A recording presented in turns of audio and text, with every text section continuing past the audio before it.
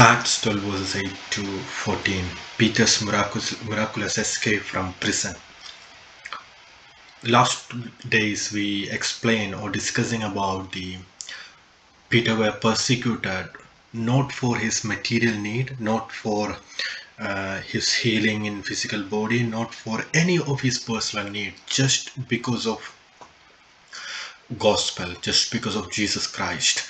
So I was saying during that time that many of our persecution, because I need two cars instead of one, or I need two houses instead of one, or if I need better job or better education, that's my persecution. Actually, it's not for gospel, it's not for Jesus, but that one we need, and we need power from God. I'm not against that, but when we really say about the persecution and prayer, we have to bring our spiritual need and let name of God more respectful in the city. That may be the good prayer, that we pray, Jesus, your name, let it be more respectful, let it be more holy in my city, let it be more and more pure in my city. That may be a good prayer.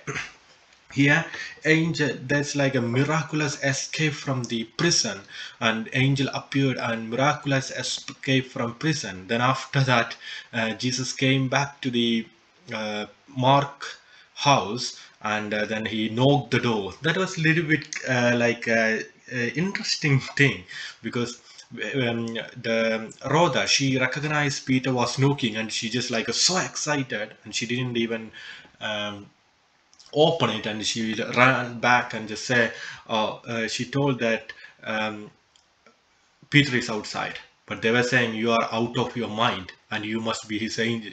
Then he said, maybe that is his angel. Sometimes we also say that one, okay, do you see him? Maybe you never see, maybe you see his angel. It's like that. But Peter kept on knocking, and when they opened the door, he saw that, and he explained all the stories, and they encouraged each other at that time. So in the morning there was no small commotion among the soldiers, and Herod persecuted them.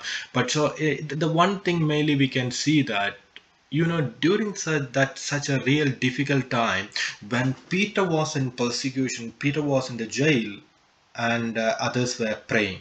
So if one person in the battlefield, then others going to pray. So how many can we do that pattern, or how many of us can be to invite that pattern to our life? If someone is going to the prayer, for example, we know that many leaders, when one person is going to preach, or one person is going for some share the gospel, how many are praying in the back end? That's more important, that when we are appearing in front of others, if you just like compress that one as a one person scenario, I have to pray, and while even I am doing anything, we have to do with the prayer. That's why Bible says that everything and everything do in prayer, and all the time be prayerful, and to be life will be more pure and prayerful, because without the prayer we don't get the power to do anything. Then Peter showed himself, Peter appeared himself to them. They were astonished. So rather than a miraculous power, I'm more interesting about that miraculous power of human. I'm more interesting about the unity that they built, because they were so excited to see Peter, because they couldn't even believe, because they were so worrying, and they're just like, maybe not worrying, they're just like praying and expecting Peter and what happening to Peter. And such a horrible time, they were find that one, an angel of God comfort them, and they were more and more align each other. May God bless you. Amen.